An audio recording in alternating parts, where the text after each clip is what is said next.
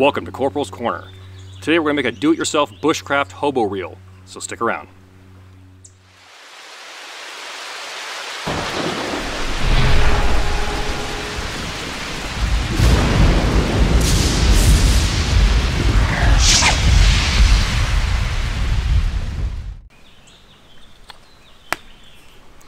Today I want to talk about hobo reels.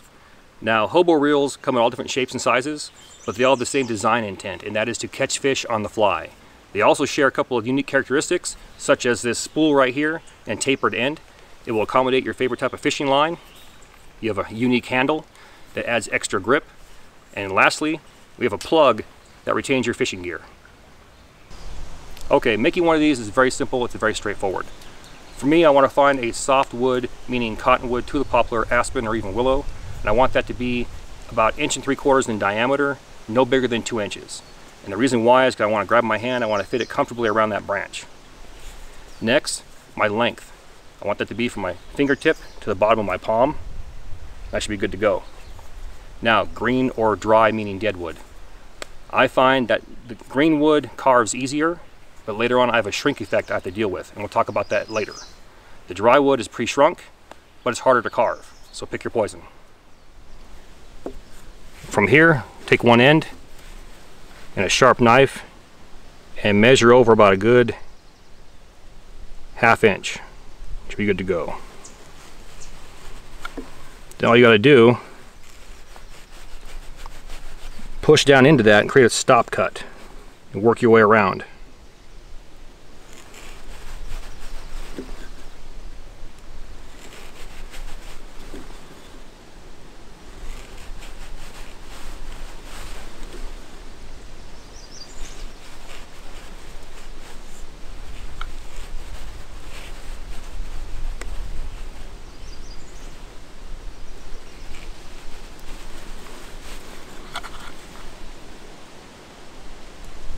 Then move down a good 1.5 inches. Do the exact same thing.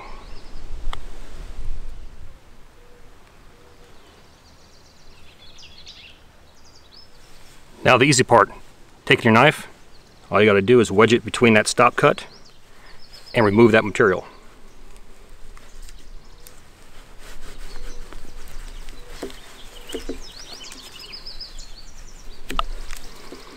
Don't push too hard, because what you don't want to happen is this edge right here, this lip, you don't want to shear that off.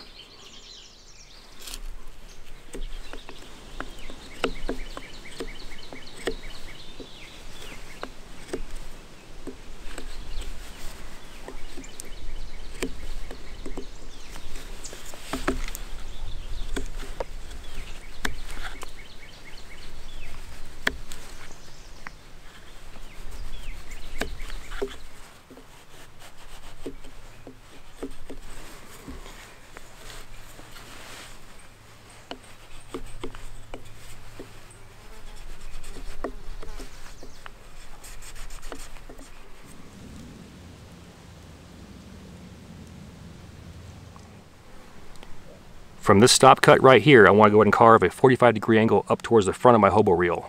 Be careful not to shear it off. Just work gently, reduce that material until we have a nice 45-degree angle. This allows a line to spool off freely.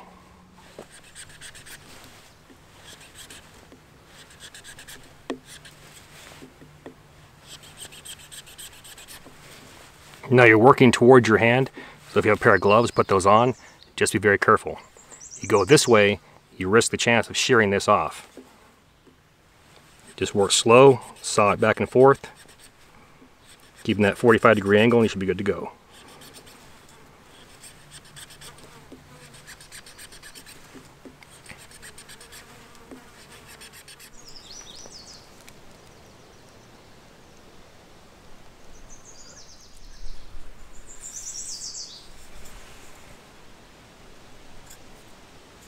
Now, we talked about the shrink effect. There's something in bushcraft called a shrink pot. And normally what people do is they grab a green branch or a tree trunk and they hollow it out. And they'll make a container out of that. Well, wood that's green, when it dries out, it shrinks down. So if you make a lid or a plug for that green pot out of the same material, the lid or plug is going to shrink as well, and then the lid will just fall right off. So what you want to do is find a dead branch carve your plug, pop it in there. So when the whole thing shrinks, it shrinks around that retaining plug, keeping it secure.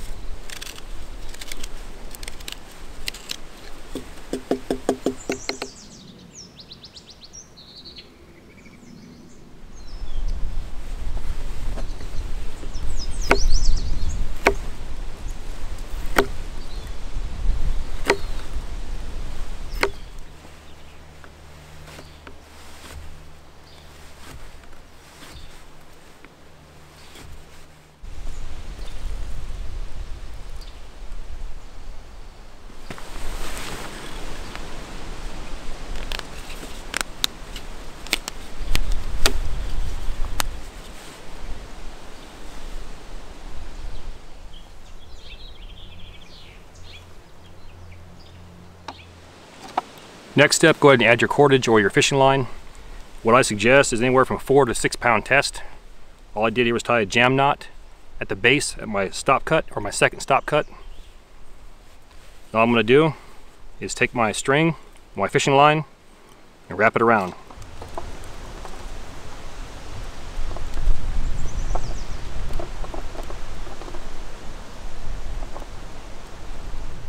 And when you're finished, grab a piece of your Gorilla brand duct tape. Secure it. You're good to go. Outstanding. Really liking how this turned out. So what I'm not going to do here is I'm not going to wrap this handle with bank line. But for those interested, I'll show you how to do it. For me, I'm going to go ahead and go with number 36 bank line. It has a small diameter and it's also tarred. Being tarred, it will actually bite into the wood as well as my hand, and it's not bulky like paracord. Now to do this, let's imagine that this is our hobo reel. Here's our second stop cut, and there's where our plug goes in. All I'm going to do is make a loop.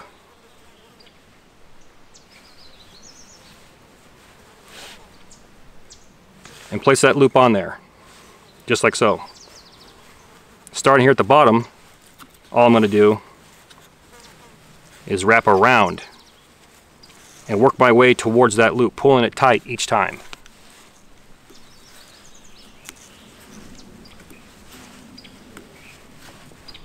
All the way down to the end of my loop.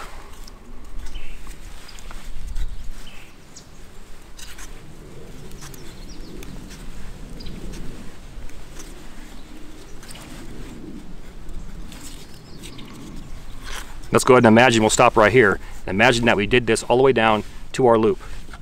At that point, all we're going to do is pass our end through that loop.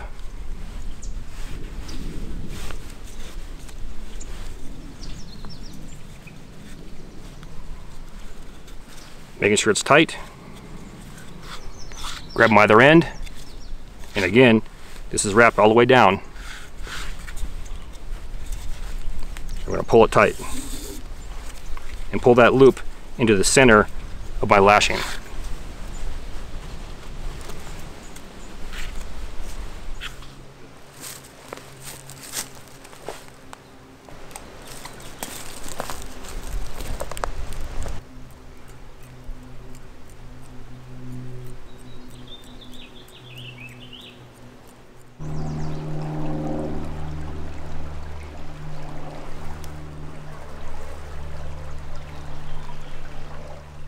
Welcome back. Hobo reels are outstanding. They're compact, portable, lightweight. They can be tossed into a glove box or in a backpack. They'll be tangle free and wait for you whenever you need them. Now this video is about making a hobo reel. In about a week I have an overnighter planned. I'll take these hobo reels out and we'll slay some fish. Now all the knives that you see in this video are available on my Amazon influencer page.